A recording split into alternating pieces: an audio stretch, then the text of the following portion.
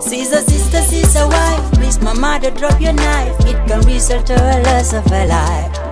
Do not violate a right. Oh, my daddy is a right. Do not force that to a night. Good day, viewers and listeners. My name is Mariama Jom. I am happy to welcome you to our virtual learning class on gender-based violence.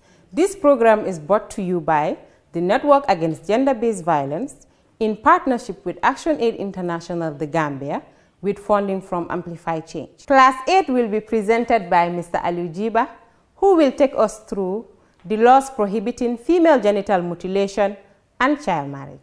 Hello, wonderful viewers and listeners. I am Aliu Jiba, a member of He4She Youth Platform, The Gambia, as well as a people legal practitioner working with Toronto Chambers. My presentation would basically be centered on the Women's Amendment Act 2015, that is the Anti-FGM Act 2015, and the Children's Amendment Act 2015, which is the law prohibiting child marriage. First, before delving deep into the presentation, we would look at the background of the law on Women's Amendment Act 2015. The Women's Amendment Act 2015 was assented by the President on the 27th day of December 2015. And for the purpose of reference, the Act may be cited as the Women's Amendment Act 2015. The principal Act is amended by inserting immediately after Section 32, Section 32A, and Section 32B. The Act basically has two sections, with one highlighting the prohibition of female circumcision and the other dealing with accomplices to female circumcision. For the purpose of this presentation, attention will be first centered on the prohibition of the practice and the legal consequences attached. Section 32A, like I said, prohibits female circumcision. Subsection 1 of the said section, that is subsection 1 of 32A, provides that a person shall not engage in female circumcision. Pursuant to subsection 2, a person who engages in female circumcision commits an offense and is liable on conviction to A, imprisonment for a term of 3 years, or to a fine of $50,000 or both, and B, where the practice results to death, then to mandatory life imprisonment. According to Section 3, the practice of female circumcision includes the following, that is, the types of the practice that are prohibited by law. The first one is the insertion of the prepuce with the partial or total excision of the clitoris, that is the clitoridectomy. This is referred to as type 1. Type 2, which includes the partial or total removal, excision of the labia minora, this is referred to as type 2, like I said. And type 3, which includes the partial or total excision of the external genitalia. In bracket, we have the labia minora and the labia majora, including stitching, and this is referred to as type 3. It does not only stop at the three types that I made mention of. We have a type which is regarded, which others would call type 4. However, we would often refer to it as the unclassified, which includes the stitching with thorns, straws, and threads, other means in order to connect the excision of the labia and the cutting of the vagina, the introduction of corrosive substances into the vagina for the purpose of narrowing. This is also a practice that is classified under female genital mutilation. Another type that we also look into is the symbolic practices that involve the nicking, pricking of the clitoris to release drops of blood. And then the law also prohibits engaging in any form of genital mutilation or cutting. Section 32B, which is the second component of the Act, that is the Women's Amendment Act 2015, deals with accomplices. When we talk about accomplices as per the Act, these are persons who request, they incite, they promote female circumcision by either providing the tools or by any other means to commit the offense. If one is found wanting of participating in the Act in any of the forms that are stated under Section 32B, then it will attract a prison term of 3 years or a fine of $50,000 or both. To proceed, it says a person who knows that, on the accomplices, you do not only involve in active participation, where you know that the practice is being committed, is about to be committed, or has taken place, or is about to take place, and you fail without any good cause to inform the authorities as the case may be, you also commit an offense and you are liable on conviction to a fine of $10,000. By and large, that is the presentation on Women's Amendment Act.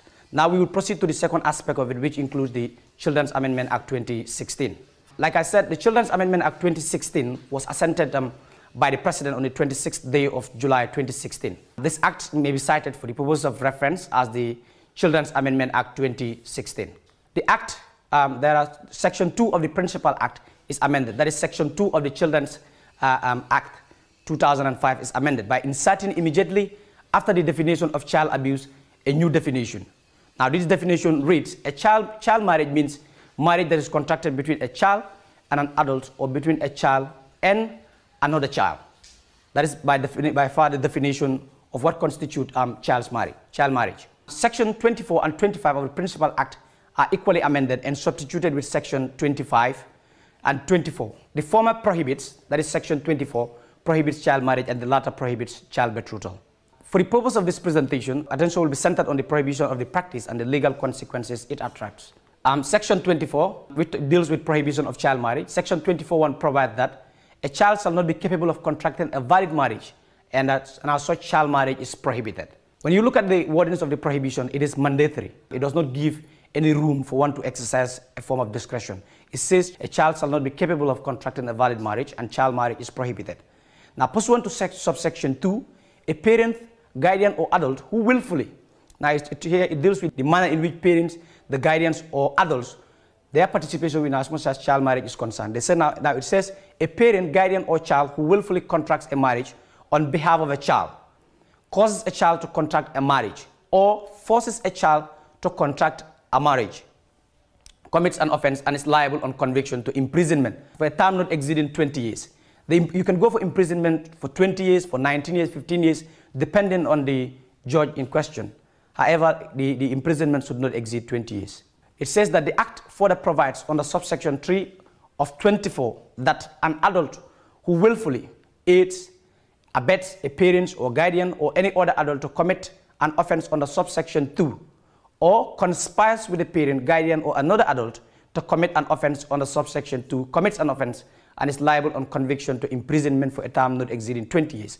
So this would equally be punished as effecting the practice or being physically conducting the practice. So where you aid, you abet a parent or guardian to conduct the practice, you would equally be punished as the principal.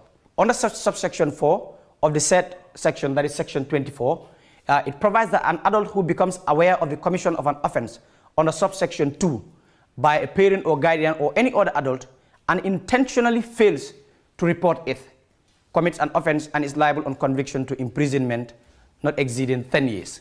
Now here what subsection 4 deals with, we are fond of saying that I am not the person that is committing the offense, so it is not my business. This law does not deal with that. What it is saying here is when you know that the practice has been committed, is about to be committed, or you aid, you abet in any way, then if you're found wanting, you can go for imprisonment for a term not exceeding 10 years. It is important for us to note that the court that has jurisdiction over the commission of the offense under this section, that is under subsection 2, 3, and 4. Subsection 2, let me go back to it, deals with the practice. 3 deals with persons that aid and abet, and then 4 deals with knowing and not reporting.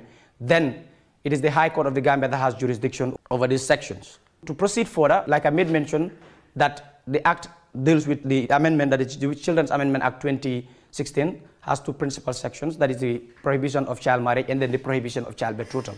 Now the second component, which is child betrothal, it says that a parent, guardian, or any other adult who willfully betroths a child to any person, or makes a child the subject of a dowry transaction, commits an offense and is liable on conviction to imprisonment not exceeding 20 years. Equally, it is the High Court of the Gambia that has jurisdiction over this offense. To end with, our efforts and desire as a nation to combat the COVID-19 pandemic would be incomplete, if not meaningless, if we continue to give a blind eye to the realities of harmful traditional practices and child marriage in our communities during this period. Stay tuned. My colleague Labin Fati would be dealing with the class on child abuse. Thank you all. Dear viewers and listeners, my name is Bintu Gassama. I'm the Executive Director of Women's Bureau under the Ministry of Women, Children and Social Welfare. As just presented, female genital mutilation, known as circumcision, and child marriage are illegal and banned in the Gambia. And they could have health implications. The practice is very dangerous to the reproductive health of women and girls, and we should desist from these harmful traditional practices. And they are a violation of the human rights of the girl child. I therefore urge all parents to ensure that we protect our women and girls from these harmful practices. I thank you all. Sister, sister, sister, wife, please, my mother, drop your knife. It can result to a loss of a life. Do not violate a right. Oh, my daddy is a right. Do not force her to annihilate my way. Do not